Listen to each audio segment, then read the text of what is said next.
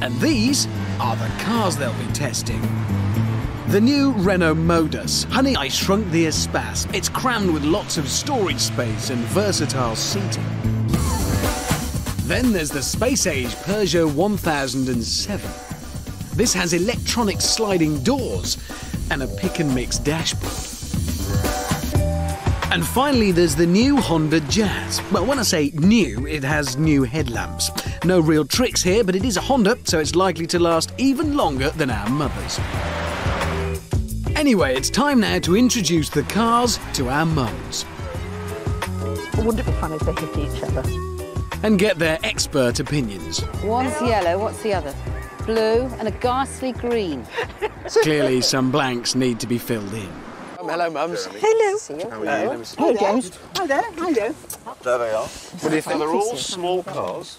The viewers, they want to know which is the best car from your point of view, because if it's just us, we'll drive around corners too fast and squeal rubber, and that'll be pointless. Right. Now, they all cost between £11,000 and £12,000. They're all small. They've all got 1.4 litre engines, haven't they? All. Is the heater on? The heaters are on. Oh, they're good. warm. They're all going to have heaters.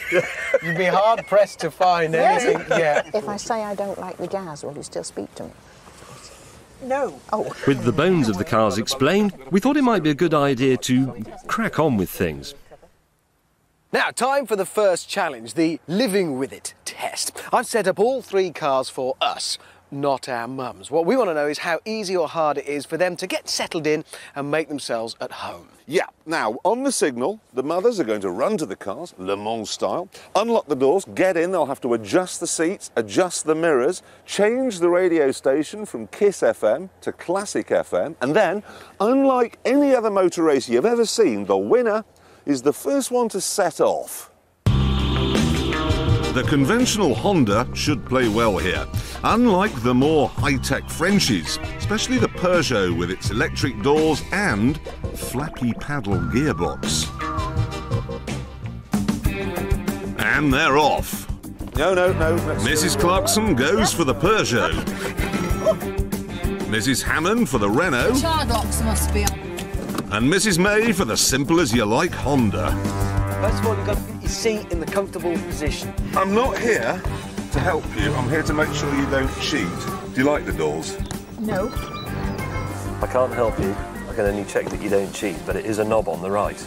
Oh, yes, I got it. There you go. Got it, Right, hey! excellent. What are you fiddling with? Nothing, I was just checking that was all working. That's it. Oh, heavens! Mrs. May has already got her engine started.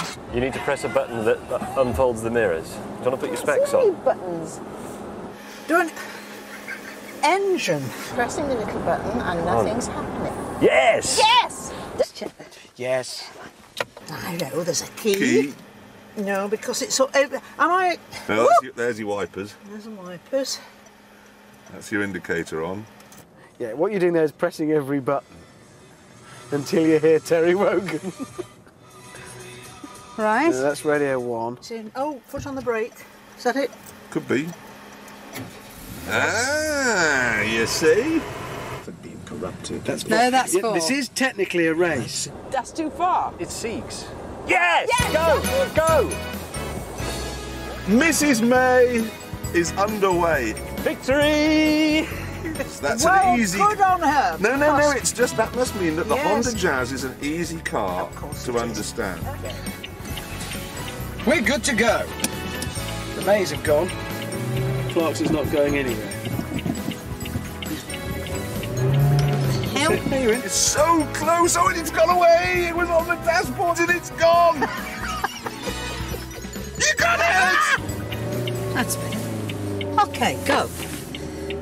Now we move into the flappy paddle gearbox. Put it into auto. Could do. Will it go now? May do.